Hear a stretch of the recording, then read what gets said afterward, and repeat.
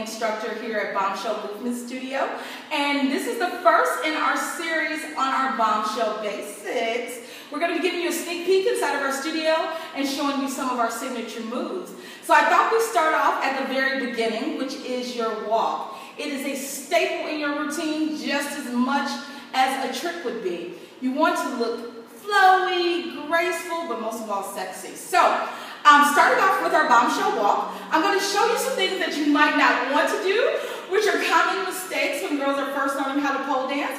I call the first walk the Frankenstein walk. It is flat-footed, heavy, hard.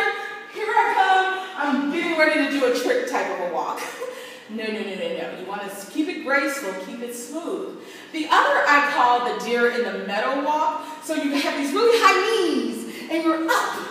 And you're prancing, I'm a deer in the meadow. Again, you want to keep it sexy and slow. So, with our bombshell walk, we always start with our inside hand high, our shoulders back and down, our hips are out, so we're making this beautiful crescent moon shape with our body. And we're going to step on our inside foot first.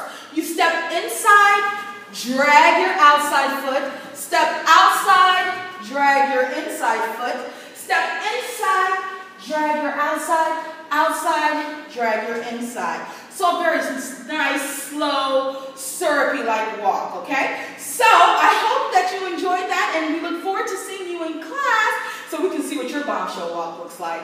Have a great you.